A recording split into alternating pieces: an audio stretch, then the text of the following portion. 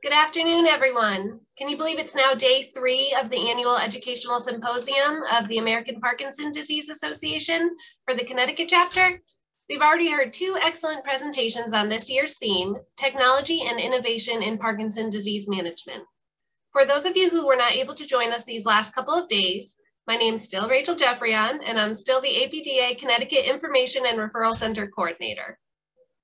The APDA offers a variety of services in the state of Connecticut, and we have a vast array of publications, webinars, articles, and videos that can help you learn more about Parkinson's disease.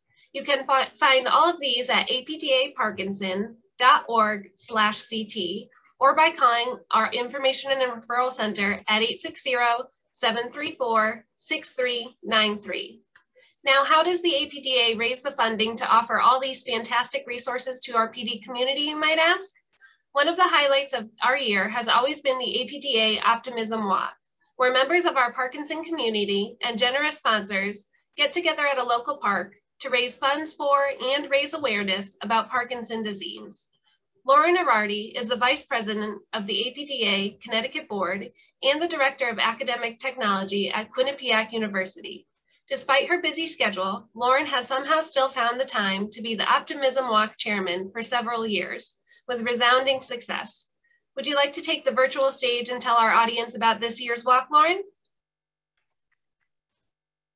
Sure, thanks, Rachel. And thank you to all of you for being here. As Rachel said, my name is Lauren Arardi.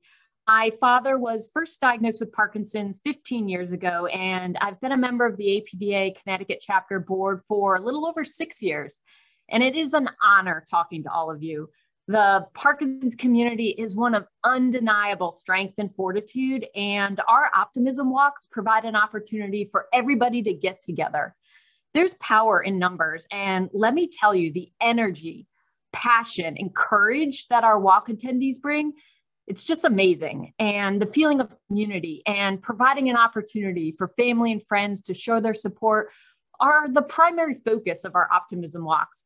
They're also one of our most important fundraisers. And the money we raise from our walks is directly invested back into our community in the form of grants, educational opportunities like these, and so much more.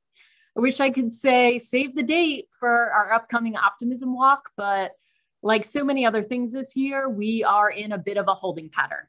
In normal times, we try to host 2 walks a year, one in Southern Connecticut and another in the northern part of the state. As of now, we are planning to hold our next walk in the fall, and it is our sincere hope we can have the walk in person in Southern Connecticut, though we'll be ready with Plan B just in case it needs to be virtual again. Please keep an eye on our Facebook page and the APDA Connecticut chapter website for more information. Thank you very much for your time, and I hope to see you at an upcoming walk. Thank you, Lauren. I'm sure you've inspired our audience to make sure to join us for this year's walk, whether it ends up being virtual or in person. And of course, we would also like to say thank you to the sponsors of this year's symposium, and hope they will sponsor us even more generously when Lauren comes knocking on their door in the fall. Our gold level sponsors are Adamas and Neurocrine. Our silver level sponsors are AbbVie, Acadia, Griswold Home Care, Medtronic, Synovian, and Supernus. And our bronze level sponsors are Brightview on New Canaan and Kiowa Kirin.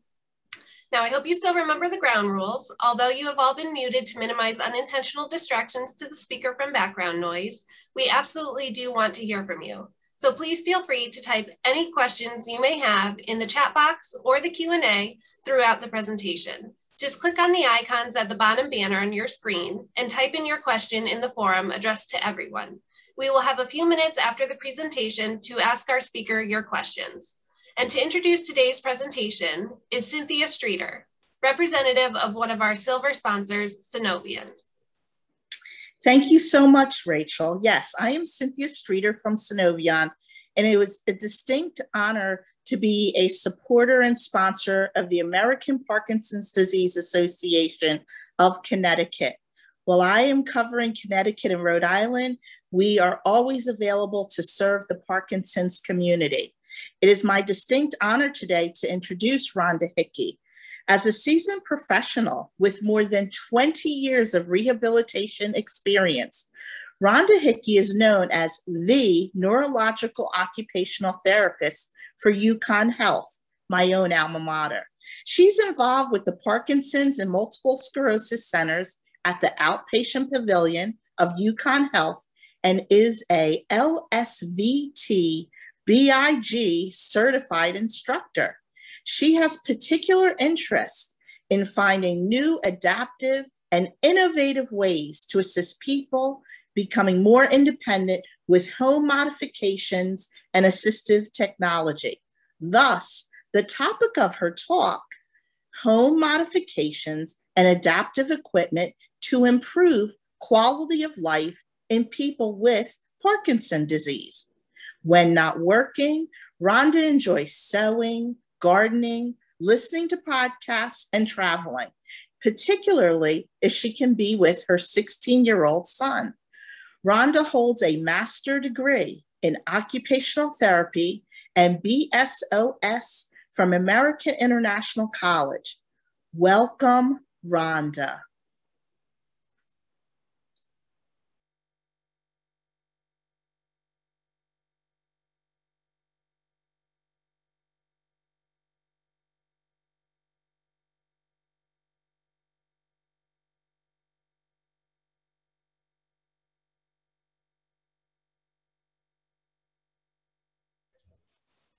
Oh, Rhonda, I think you just need to unmute.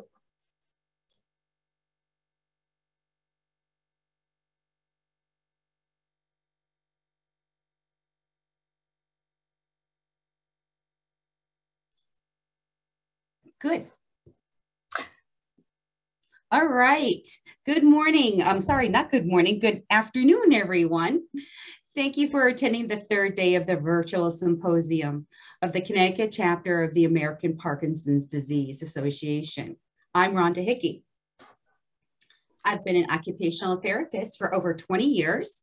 And in the past 5 years, I joined the UConn Health team in developing their neurorehabilitation outpatient program.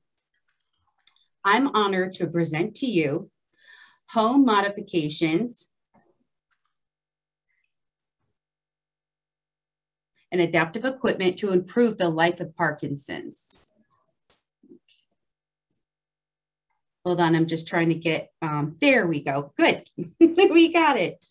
All right, what I'm hoping to be able to review in this presentation is about Parkinson's. Part is the Parkinson's disease symptoms and affecting daily tasks, the need for adaptive equipment and home modifications to age and place safely, and the people with Parkinson's team, the adaptive equipment for writing, eating, cooking, dressing, bathing, mobility, car, and household tasks. Then we're going to go over most common areas that people modify their homes. Okay, and that's going to be entrances, bathrooms, and kitchens. And then lastly, I'm going to touch a little bit on funding, because there's an abundance funding, and it could be a presentation and seminar all in itself. Okay, so my goal here is to present devices in technology that will make it easier to live with the progression of the disease. By that, increasing one's safety, security, and functional independence as the disease progresses. I was really surprised by this stat that I have in front of you. Approximately 1.2 million people in the United States are predicted to have Parkinson's by the year 2030, according to the results of this large-scale study by the Parkinson's Foundation. I really found that it was very striking, because now more than ever, there is more need for home modifications, adaptive equipment, as well as new innovations, research to help live as long as you can with Parkinson's. Rhonda, can I just let you know to share your screen so that we could see your presentation? Oh, I didn't realize it was there. I thought you guys had it. So I apologize. Just hover over where it says share screen and you can. Sorry about that.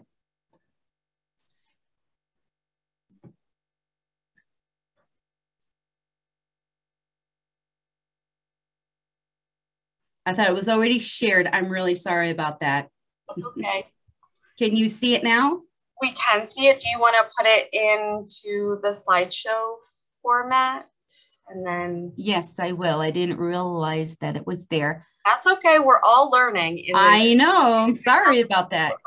Here I'm going along. I'm glad you told me now. Sorry. Yes, I wasn't sure if we were. Okay, from the beginning. Is that better?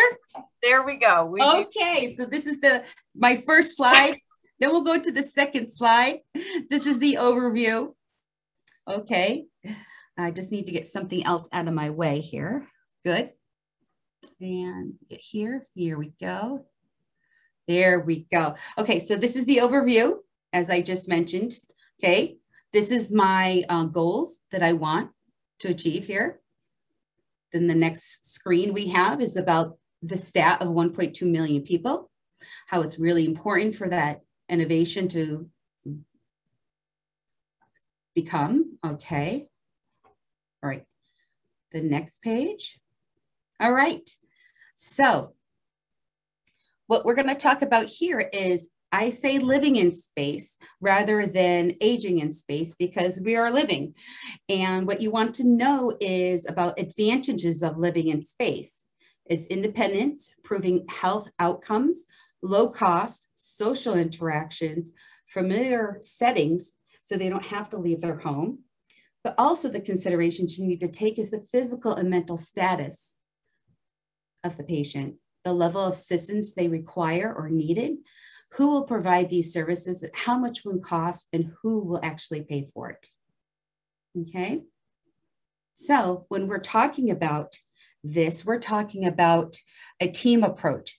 It does take a team. You know how they talk about a village for people and children and stuff. And I think it really takes a team for Parkinson's, for everybody to be on the same page, know what's going on and stuff. So in the team we have the patient, we have the family members. Then we have the medical team. We have the doctors, the physicians, the occupational therapists, physical therapists, and speech therapists. Then if you're going to have modifications, you're going to have to work with some vendors, lawyers, contractors, and caseworkers. So let's look at here about Parkinson's disease, how it affects the daily functioning. In this illustration, it shows typical symptoms of Parkinson's. So you have the tremors starting in the hands. Then you might have balance problems where some people are frequently falling. Then you're going to have the stiffness in the body. Then you might have speech changes and changes in swallowing, patterns of slowness and movement, and trouble writing. Okay. But then there's also secondary symptoms not so easily seen, like the lack of smell, lack of facial expressions, low blood pressure, sleeping difficulties, bladder and bowel dysfunction, anxiety, depression, hallucinations, and dementia. So let's take a look at how some of these common symptoms affect their activities of daily living and instrumental activities of daily living. That's what I mean by when I say activities of daily living, that's ADLs, and instrumental activities of daily living is IADLs. So let's take here hand tremors and handwriting and the small handwriting samples that I'm going to show you soon. That's going to affect the fine motor coordination for written communication, manipulating fasteners, switches, carrying objects, and doing household chores. Then you might have stooped posture, which is over. Unsteady gait definitely affects the balance. They're slow moving, especially for transfer, so one task to the next. This might affect the walking, transferring, sleep positions, bathing, dressing, cooking, and also household chores. And if you have a slow voice, soft and a low voice. And also you could have swallowing difficulties. Definitely will affect the communication, socialization, and also, eating. Okay. Before we go into the show and tell of my presentation, which is the bulk of the presentation, we need to be on the same page of what assistive technology is, home modifications, and I'm going to touch a little bit on universal design. So let's talk about assistive technology. Is any item or equipment or product acquired commercially, modified, or custom that is used to increase, improve, and to maintain functional capacities of individuals with disabilities. They're usually a low cost and easily accessible. But you also talk about adaptive technology. It's a subsection of assistive technology, and sometimes they're used interchangeably. Then we talk about home modifications. These are changes, alterations, and adaptations to the living environment made to improve the safety, access, independence, and participation in daily activities. There are small to large modifications, take more planning, more time, more money, and more effort. I will touch a little bit on universal design, but this could be a presentation all in itself. So universal design is the planning to build physical, learning, or working environments so they're usable by a wide range of people, regardless of their age or their disability status. This is where you see a lot of this universal design in public buildings, usually has codes and specific measurements. Without further ado, let's get into some adaptive technology. Whoop. Okay, so this is the adaptive technology for handwriting. As you see here, there are weighted pens, there are large barrel pens and pencils. This helps a person to hold on to the writing, either a pencil, pen, crayon, and now colored pencils are very popular. Then you have the wrist weight. It's actually a weight in a very fashionable way. They go from a pound to about almost a full pound. It helps dampen the tremors and lets you able to use your hand. I have several patients in my clinic that have ordered these off of Etsy, and they're probably about $40, $50, and it's helped them tremendously. Plus it looks really fashionable. Okay, then you have raised paper, raised line paper.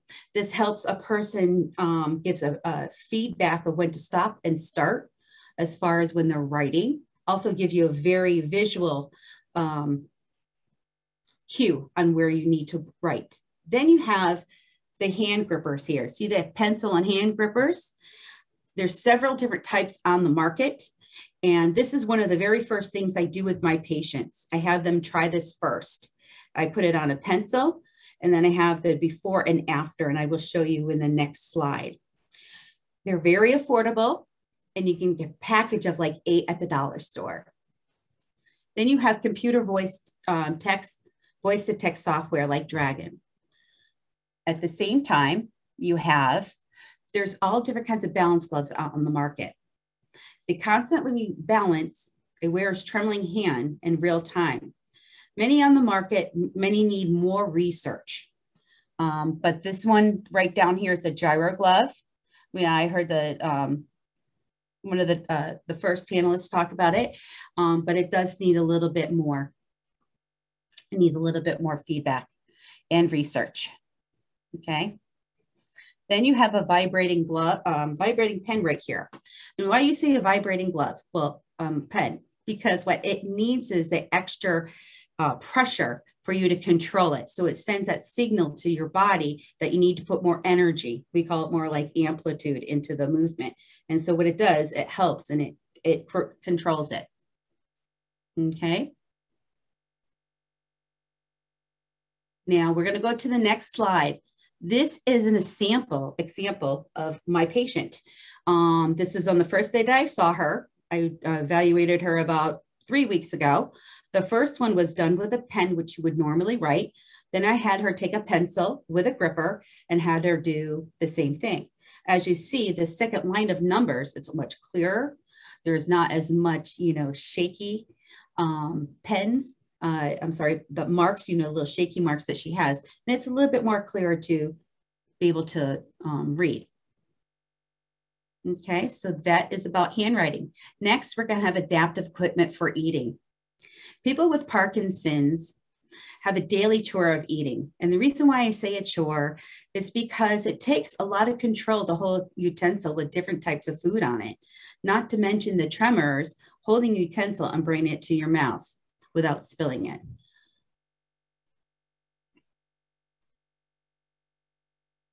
So here are some adaptive equipment that you might see. A lot of these are kind of mainstream, really.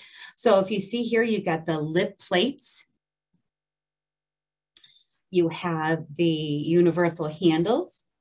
This handle goes around. If you go over here, that's what that is right there. It's a strap that goes around a hand, and you put the handle of the utensil that you're using in there. So you have more of a gross action going on. Okay. There are weighted forks and knives. If you look over here, they look like regular silverware that you would use. However, it's at a specific weight. They are very affordable. You can get a set of these, probably about $40, $50 on Amazon. I had one of my patients purchase these because he was so embarrassed by his tremors when he was in the assisted living. He didn't want to go into dining room. So that's definitely going to affect him socializing as well. So he got a set of these. He went into the dining room and it really worked for him and he was able to socialize.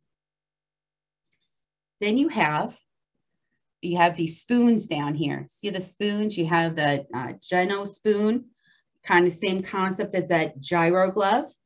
It definitely offsets that tremor. I've had some people order these and they've been very successful with it. Then you have a weighted adjusted, we call this, it's like a Parkinson spoon.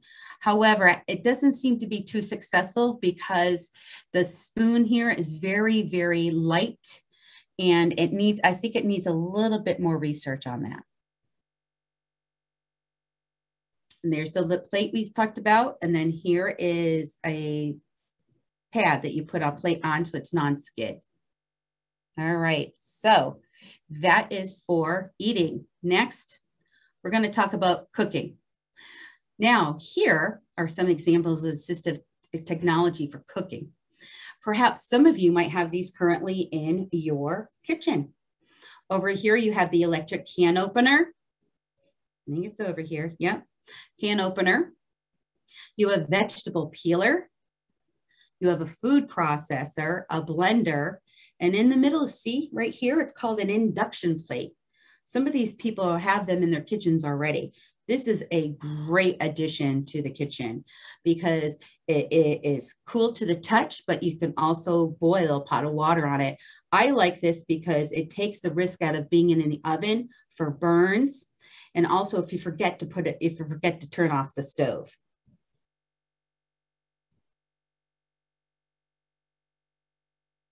Okay.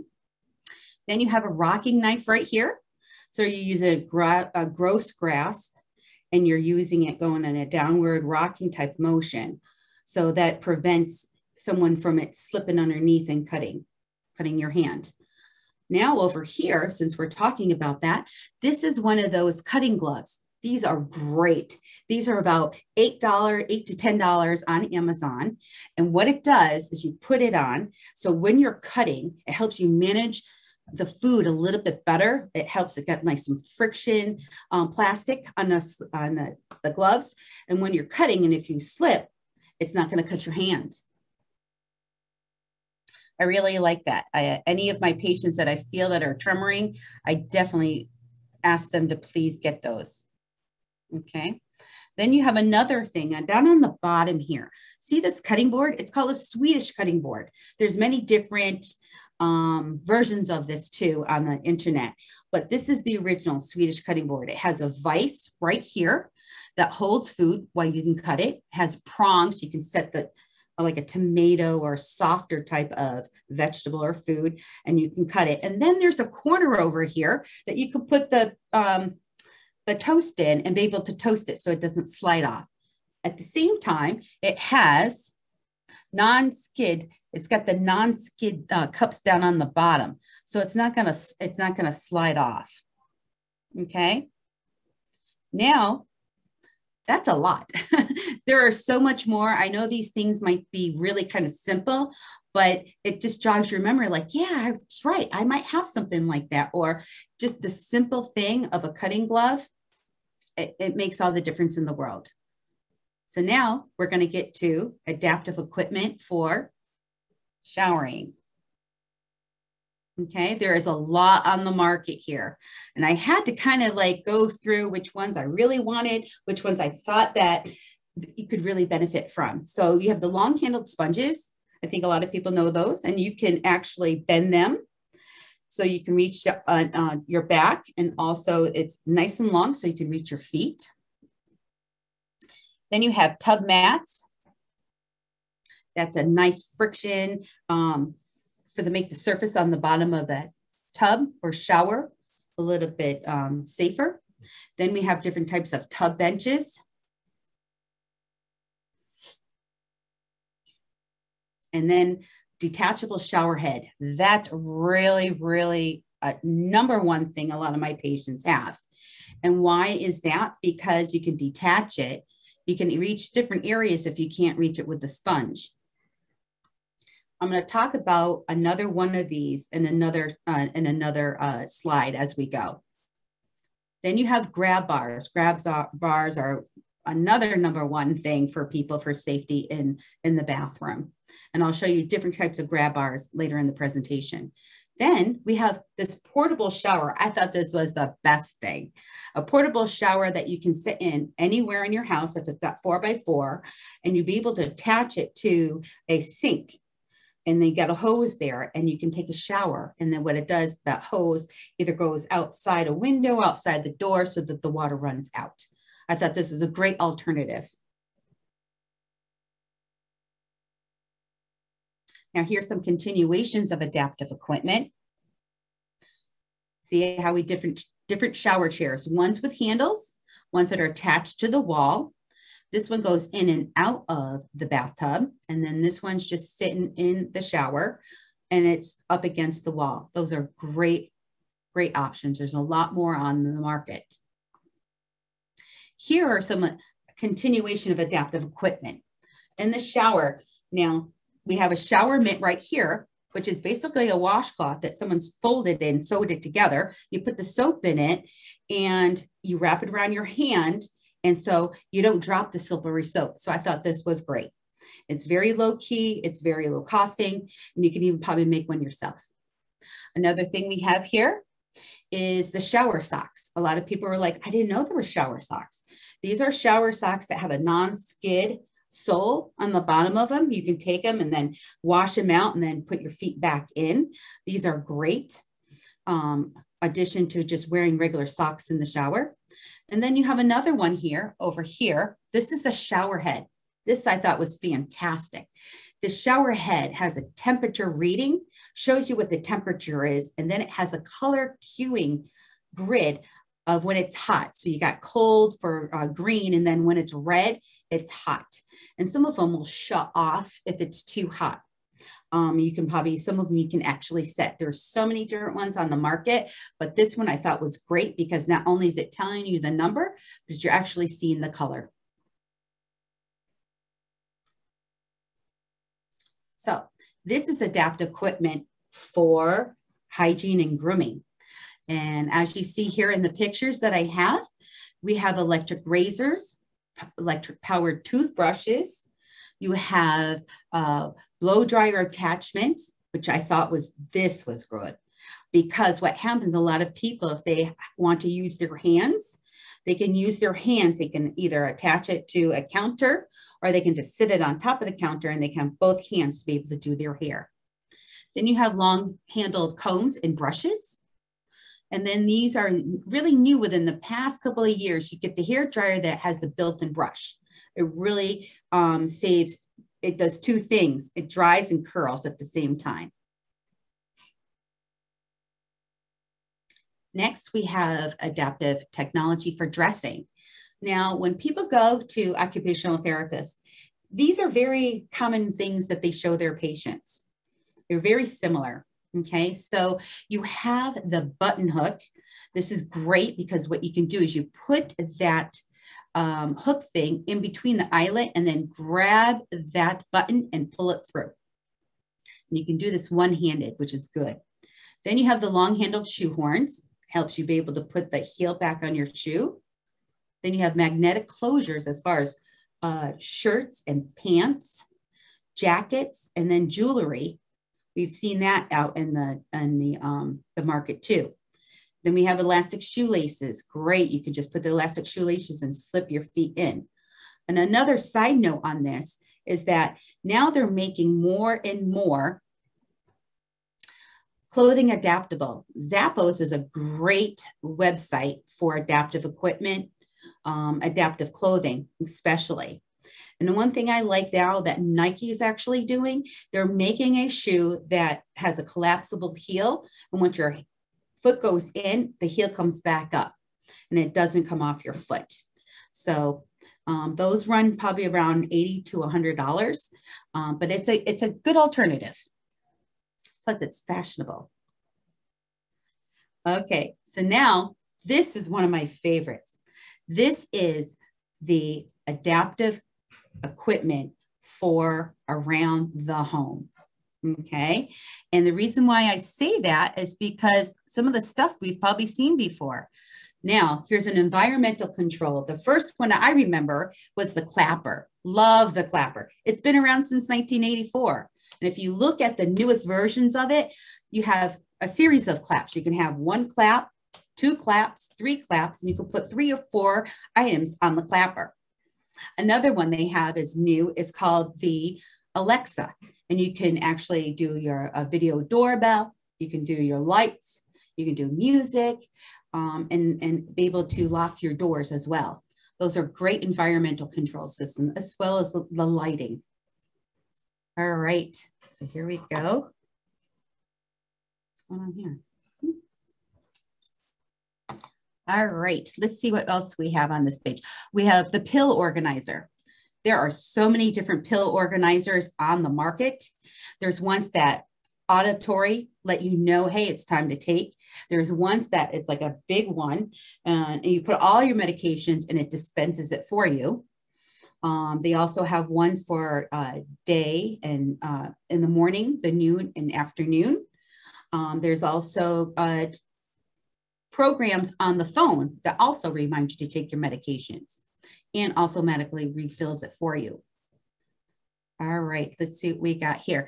And then right here, I love it. It's the lights, the motion censored lights, especially for at the foot of the bed or in the hallway. So if at night, if you need to go to the bathroom, you have light that comes right on, but it's not going to disturb your sleep. And this is a great safety issue and it's very affordable to do. Then you have this lever over here. It's a lever that you put on an existing doorknob and you just put it down so it actually turns it for you. For those people that have a hard time grabbing and doing that rotation, which is kind of sometimes difficult to do, you can just push it down. Okay, next slide, I believe. Here we go. Okay, soft surfaces for assistive technology. And why do I say soft surfaces? Because a lot of my patients complain about, I can't get off the sofa. It's too deep, it's too soft. So I'm going to show you 2 things that might be a great option for you. The first one we have is the standing. It's an assistance handrail. You slide underneath the cushions, you have the handrails, so you're able to push up from a harder surface there. Then you have furniture risers, very common. You just kind of bring up the sofa. So that kind of gives you a little bit of advantage of getting off of it. All right. Now this is adaptive technology for mobility. Now, what you have here is we have all different kinds of walkers. A lot of people see the walkers, they're standard walkers, they're more accessible, they cost less, they might be a little bit less stable, but they're portable. Really the first option that people have. Then you have the rollators that are the kind of thing that we see out there now. The first rollator that we talk about with our patients is this U-step walker. It's designed to provide a greater stability and maneuverability and control. Squeeze 1 or 2 brakes and it goes. Whoops, sorry. And it goes. Oh, sorry. It has a definitely a laser thing that helps you be able to know where you're stepping. It's a cue, and it's also got a clicking option. Also has a basket underneath, offers a wide base of support, and it's got that U shape. And the wheels you can fix at a certain traction level, so you can't go too fast and let it get away from you. Then you also have power wheelchairs. There's an ease of control, but you need to have a battery to charge. It's cumbersome, and sometimes you need a special vehicle to transport it. Another option you have is scooters. Easier transportation, but it has a battery to charge. But it's easier to transport. You can get one of those little attachments on the back of your car and put it in. Oop, you went too fast. Sorry about that. Next, we have computers. Okay, there are 2 things on Microsoft that you can use as far as computer keys. One's the sticky key and one's a filter key. So the sticky key is if you're going to press and you need a combination like Alt, Control, Delete, what it does, it allows you to press one each individually. So you go into your settings and you can look for those type of programs. This is very, very important to some of my patients who don't have that coordination to do so. Then you have the filter keys. Filters keys is an accessible feature that you have on the computer in the Microsoft Windows program, and instructs the keyboard to ignore the brief and repetitive keystrokes, kind of like when people have hand tremors. Then you have a typing aid. You have the typing aid, which is you strap around your hand, and it kind of like the universal grip that we had for eating, and it has a little bit of stem on the top of it. And what you do is you use that so they can type within a gross pattern. Next, we have the computer devices with options. There's large keyboards with contrast color. There are plastic covers for keyboards. So when someone needs to type, they have to actually put in force and effort. And that helps people, some of them that have just the light tremors when they're doing like essential tremors, when they're actually moving their hands. This is a great option for them. Then there are different types of computer mouses, ones that are enlarged. And then you have this one down here, right here. This is from Germany. This is a mouse that works offsetting the tremors. It's new in development, and they said probably in a couple of years it's going to be a little bit more readily available for people. Then you have voice command softwares that shows you what you can actually use your voice to command what you want the computer or what to do. Kind of like we talked about before, that Dragon, that text to voice to text software. Now this is adaptive technology for the car. Okay, there's extended car, the seat belts. See this extended seat belt? This is great for people who lack that rotation in their trunk. Many of my patients have ordered these. You have a swivel seat right here. So when you're getting in and out, it's helping you rotate your body to go in and out of the car. And another thing that we've seen in the past couple of years is this thing called the car cane. What you do is you put it, there's a latch here when you go to close the door, the metal latch. You put this hook thing in there, and it serves as another surface to push on. It's better than actually taking and pulling yourself up from the car door, okay? And it's a little bit safer because it's not gonna move. This is a great option. And it's a good safety feature. I've seen it used many times. Now we have adaptive technology for personal safety. There's a lot of medical alert devices on the market. Some of them have the monthly fee. Some of them you can connect it to your cell phone, but it's very good to have, and it's a safety feature. The next slide, I'm going to go over some cell phone apps that might help you. Okay. Then we have the reacher. This reacher is great. So if you have to go reach things down below or above your hips and your waist, that it's giving you the option to do so. Now I put over here, I put a whistle. Now I know it's not really so much adaptive technology, but since we're talking about personal safety, if a person has a hard time being to project their voice, the whistle is the next best thing, and it takes less effort to blow it than to yell for help. I learned this a while ago. I think it was my kids' Cub Scouts, but I thought is a great addition to your personal safety. Next, these are safety apps that I found on the computer. There are a lot of them. You can put them on your Android or Apple, and most of them are free of charge. And a lot of them help you with your alerts as far as medications. And also some of these detect when there's not a lot of activity, and they don't see a lot of activity on the phone or in the house. And so they contact you. So you have one here, it's called MediSafe, Medication Reminder. Then you have the ICE Medical Standard. It's like a medical alert bracelet on your smartphone. It has a lock screen displacement. That's great. Very informing, and you can use a lot of different things on it. You have the Noon Light, silence calls for help for exact location at a tap of a button. Then you have the Snug Safety, made for people who live alone. These are great. Then you have the Senior Safety and the My SOS Family app. But I encourage you, if you really want to have a little bit more security and confidence that they're alone safe, I would encourage you to get one of these applications and try them out. A lot of them have like a 7-day free trial period. Next, we're going to go to home modifications. I know some of you might be laughing about the 3 little pigs, but everybody has a different home. And that's what I kind of wanted to break up a little bit, because there's so much information here. So without further ado, let's go into the home modifications. Well, in entrance places, what I've seen most likely are the keyless entries. These are great. So say somebody's at home and they could not get up. This is a great option because it has a nice remote control.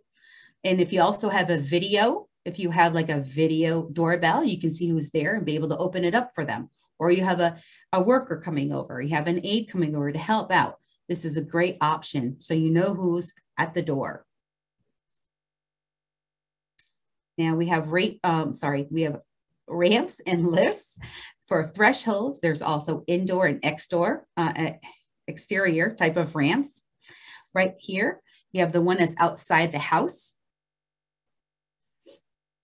You have here that's like a composite rubber, and then you have a metal one, and then you have these 2 happy ladies going up their stair lifts. Ones that go straight up, and then those ones that go around. So you can do them inside. You can actually put them inside and outside. Now this one shows a stair lift that's outside, almost like an elevator. So it comes down to the bottom, you go in, hit the button, go up, and you're on that floor.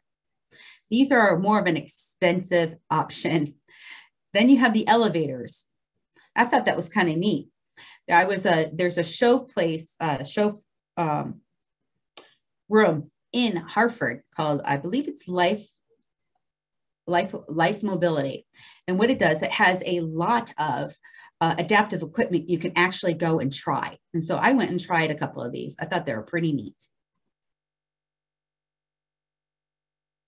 Now for modifications in the bedroom, you have adjustable beds. They're a lot more affordable than they were years ago, and they help a lot as far as keeping the head of the bed up. And also it gives you a little boost to get up when you need to get out of bed. Then you have a transfer pole. This is a very popular product that I didn't know about. And what it does is it's a spring loaded, kind of like a shower curtain rod, but it goes from the ceiling down to the floor. and it has a little handle on it, so it helps you get out of certain situations. So say if you need to get in and out of the bed, that was more of a struggle for you, you can put it near the bed. You can also put it in the bathroom, we've seen, and then you can put it in the living room. Then you have a bed rail. This bed rail right up here, this is a great product. And what you do is you slide that bracket right underneath the mattress, and it has the handle, so it's easier for people to go from supine to sit, which means laying down to sit, or sit to stand. Here we go. Here's the bathroom. There's a lot of toilet adaptations, which I kind of chuckle about because we all do need to go sometimes. So if you look over here, in this picture right here, this is a mechanical toilet lift. It actually automatically lifts your buttocks off the toilet, so it's an easier transition. I don't see a lot of these. I've never had any of my patients try these, but if anybody has any knowledge of them, please contact me. I want to see one in person. Now over here, we have an elevated toilet seat. See how the elevated toilet seat's got a little cutout? This is great. However, with this, it's plastic, and then urine does get in it, so it gets to be unsanitary. Another option, but it's a little bit more expensive, is this toilet riser. It goes in between the toilet and the floor. You're going to need a plumber to lift up the toilet and put this underneath, but it's a very nice, cosmetically pleasing alternative. Then you have these toilet frames. You have different ones that look like a commode and ones that are attached to the toilet. Then this next one, we talk about handrails and grab bars. You have a toilet rail, which goes right near the side of the toilet, but it's more stationary, so that can be more cumbersome. They have ones that actually go out from the wall, like this lady is holding right here. It goes, you can fold it up and bring it back down. Then you have ones that have different levels of holding. I do like this one because it's more anatomically helping when you go to stand up. However, you really want to be more, you want to put pressure down rather than pulling yourself up. Then you have this very standard grab bar right over here. These are great. They do have ones with suction cups, but I do not recommend having the ones with the suction cups, because if it does get loose, what's going to happen, it's going to cause a fall, and it's going to be a trip to the emergency room. So try not to get those, try to get the ones that you can easily install. Now we have home modifications for bathrooms. This is really exciting because there's so many different options out there than there was like 20 years ago. So you have this first one right here, and it's a cutout tub. What they did is they took the existing tub and they cut out this little part right here. And then, so it's easier, so you can actually walk in or just have a little step to get in.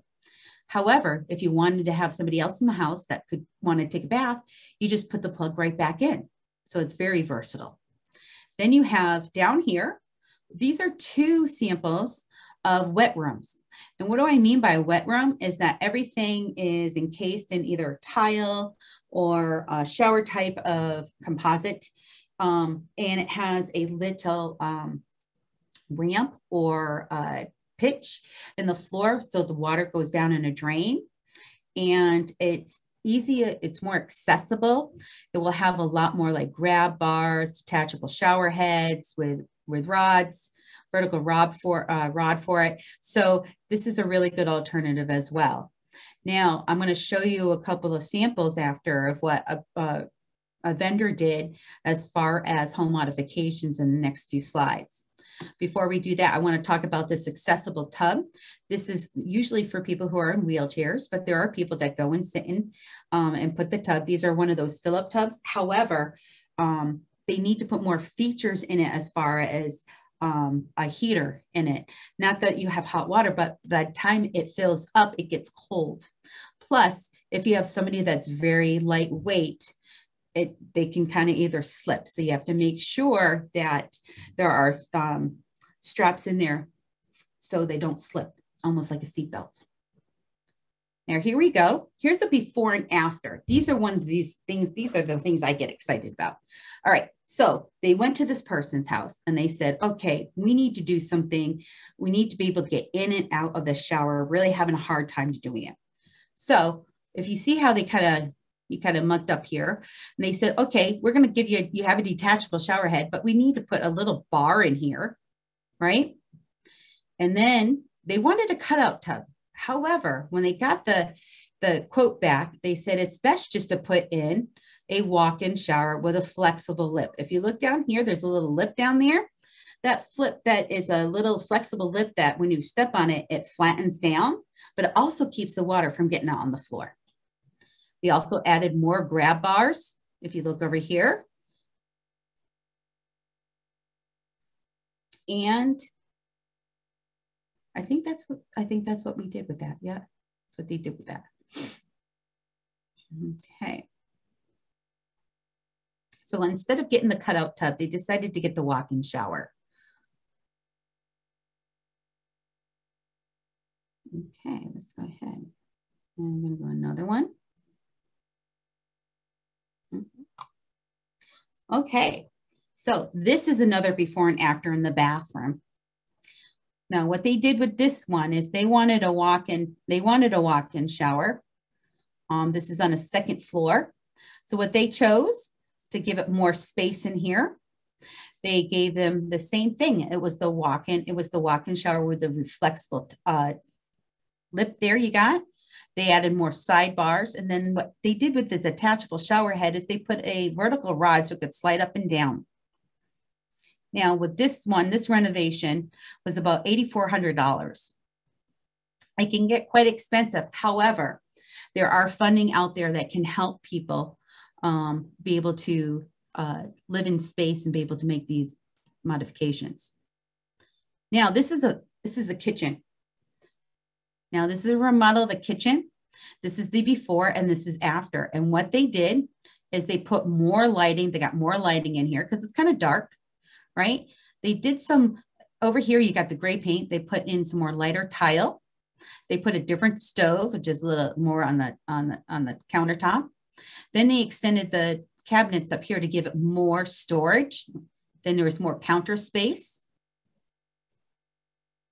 They moved the refrigerator too. I think they put it about over here.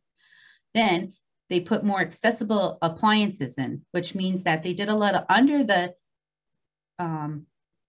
counter type of appliances to give them more space. Now, these are some of the appliances they used in that kitchen. They had a drawer where you put the dishes in rather than reaching up over the counter. And then you have underneath the counter dishwasher. And then you have under the counter refrigerator. These seem to be more popular now with a lot of the kitchen remodels. Here is universal design. Okay, the universal design, it's more accessible, like we said, to different age groups and stuff. There's different principles that we go by on here. So if it was at home, you don't need to go with the American Disabilities Act. You don't have to do all the measurements to it, but if it's in more of a public place, you do. So these are some home renovations they did. This is a wet room. You have the bathtub here and you have the showers here. Then you have this one as well. Now this one's a sample of a kitchen. See how wide it is? Not all kitchens are like this. This is kind of like the posh of the kitchens. So if you want to have any type of these remodeling, what you need to do is make sure when you're talking to a vendor that they have done renovations like this before. Also, if you're going to hire a contractor, just make sure you have people lined up, many different ones, many different quotes. Okay, so this is just an overview of what I did in my presentation. As far as the entrance, we talked about ramps, grab bars, the keyless pad at the entries, video doorbells, adaptive door handles, grab bars, toilet seats, risers, the showers, utensils, the cutting board, around the house, motion censored lights, and the environmental control, and safety apps. Here are the more complex ones we talked about, which also take a lot more money. You have the, you can put in new doors, stair lifts, permanent ramps, elevators, different kinds of grab bars, wet rooms. You have a tub, a cutout tub. You have the walk-in tubs. Over-the-tub options are very popular. However, to put grab bars onto them, they don't have that stabilizing wood behind them to put it on. So you have to make sure they have that option. More accessible kitchen appliances or at the waist level. There's more lighting. And then we talked about a little bit more space in there. Now this is the funding. This is the funding page. Now I know there's a lot on here. However, there's a lot of funding out there that can help people. So you have federal, usually federal and state funding. So the federal funding, you get the Medicare and the Veterans Administration. The state level, you have the Medicaid, you have the expansion with Affordable Care Act. You have waiver programs. You have Money Follows the Person programs. You have assistive technology programs statewide that help with certain types of assistive technology. You have personal funds. Then you have insurance. There's some long-term and personal care insurance that can help out with affording some of these. Then you have grants. Then try your local support associations. Then you have the Center of Independent Living, Federal Housing Administration, Rebuild Together, and the National Resource on Supportive Housing and Home Modifications. I know that's a lot, but I did put a lot of the websites to these in my resource page at the end.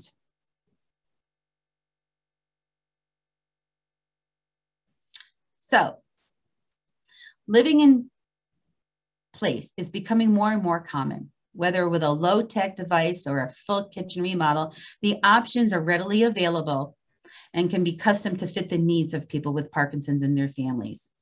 I only hope that this has inspired you with different options for you and your family.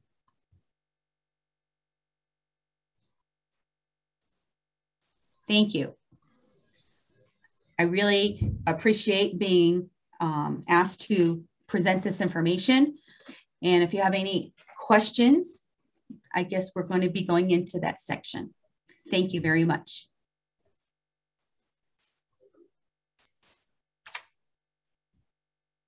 Thank you, Rhonda. Thanks for sharing so many practical tips with our Parkinson's community. A lot of new things for me, new information that I'm really excited to share.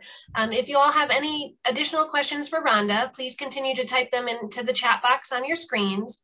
Amanda Brill, our board secretary of our APDA Connecticut chapter, is our Q&A moderator again today. Amanda, what questions did you get for Rhonda?